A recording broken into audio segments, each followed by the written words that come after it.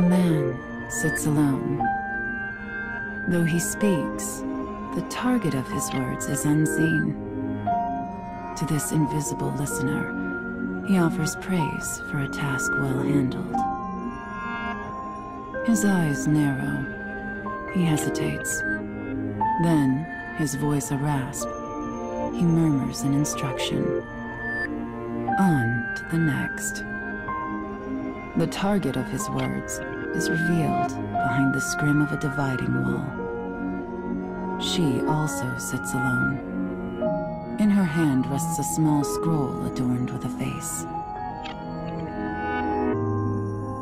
Slipping the scroll into the folds of her robe, she stands and makes her response. Understood.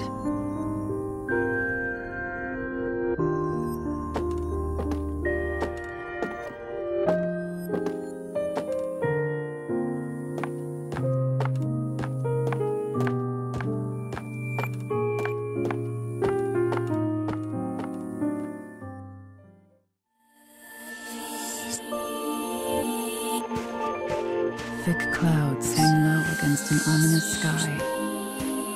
The castle town bustles as people move to and fro. A family traveling the road catches her eye. The child smiles brightly, her eyes sparkling. The darkness of the woman's own life could never know such pleasant light. Brushing aside her melancholy, she makes to leave town.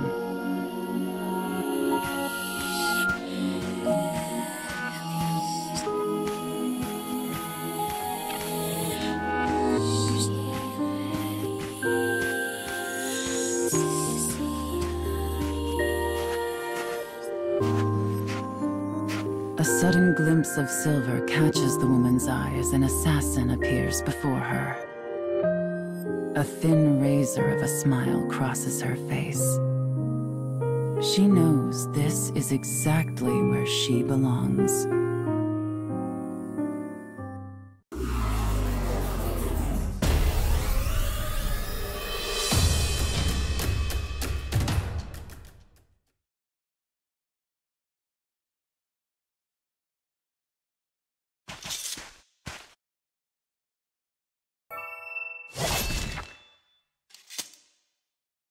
She claims the assassin's life before body can meet Earth.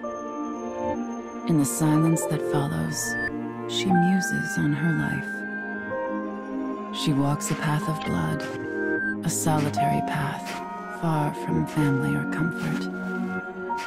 Had she ever smiled as that child did? Could she? Such thoughts swirl in her mind as the woman considers a life she knows she will never have.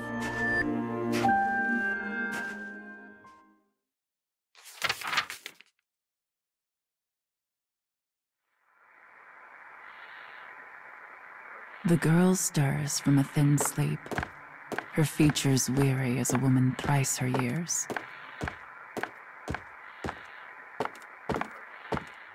Her life is an unending blur of training that continues without mercy or pause. Bones creak, flesh stings, pain is her constant companion. Yet she forces herself down the hall all the same. When she arrives at the garden, a bellowing roar orders her forward. Coming, she replies in a voice devoid of all feeling. She readies an apology for her tardiness, knowing full well it will not be heard. As suspected, the man cuts off her words and begins to berate her without pause. You will learn to honor punctuality, girl. You are a tool of our master, and a tool is of no use if it is not present when needed. Thus begins another day of the girl's deadly training.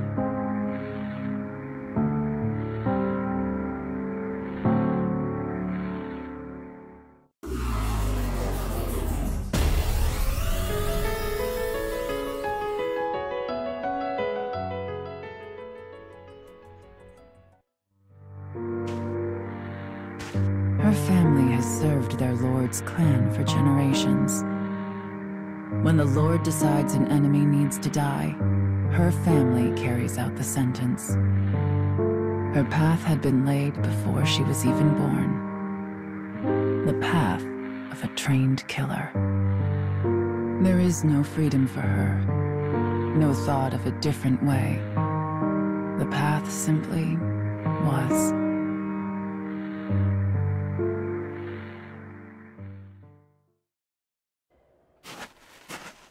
The woman does not bemoan her fate, for she has never known another. Yet, when she thinks of the things she will never have, she feels a terrible sadness. But she presses on regardless, leaving such distractions behind. At some point, she realizes that rain has begun to fall. Through the droplets, she spies a castle with a dark and enigmatic aura. Soon she finds a lone guard standing before a gate. Moving without sound, she looses her sword.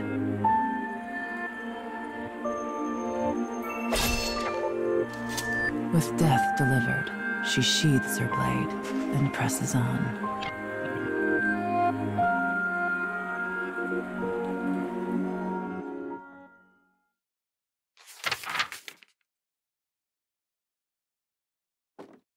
The woman moves ever deeper into the castle in search of her target. Her mission is to kill the son of an enemy lord and halt his possible succession.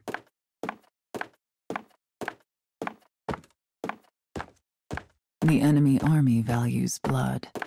If the successor were to die, chaos will inevitably follow.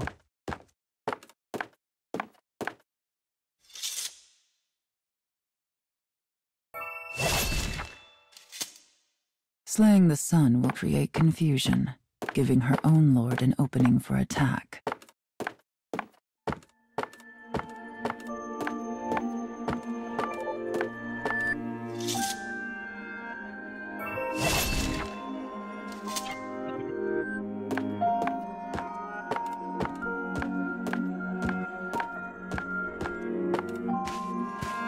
She passes through the corridors and moves toward a reception room. Outside, the rain falls in endless gray sheets. A child sits alone, his frame made smaller by the size of the room. She recognizes the boy's face from her scroll. Without a word, she draws her sword and points the tip at the child's throat. Yet he simply stares at the cold steel, making no move to escape.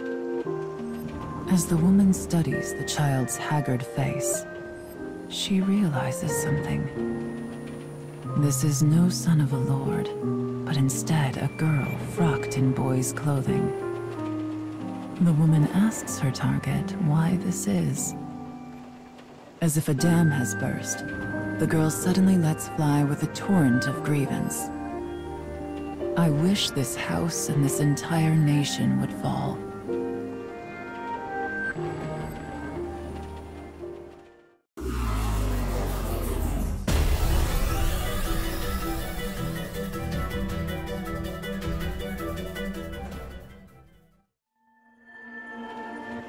The girl begins to tell her tale.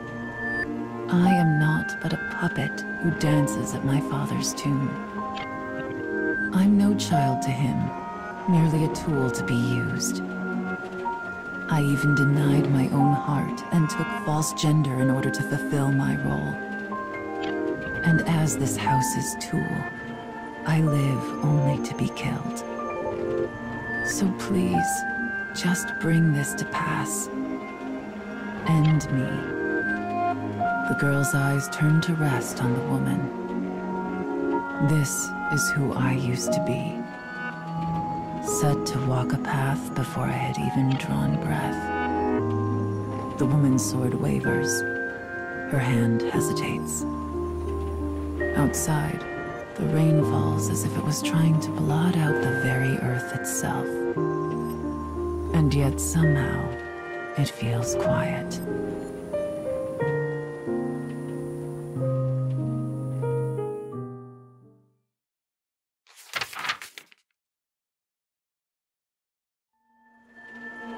The only sound is the rain.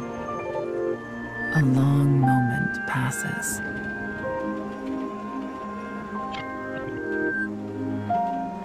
The woman sheathes her blade. She then asks the bewildered girl, "Did you mean it when you said you wish your house would fall?"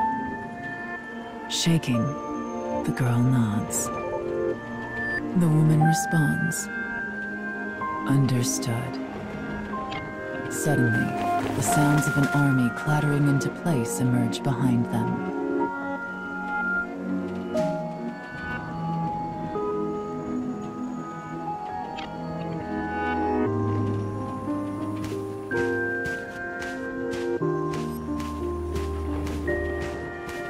A score of soldiers bursts into the reception room. The woman's face is the very picture of composure. "Come then," she whispers.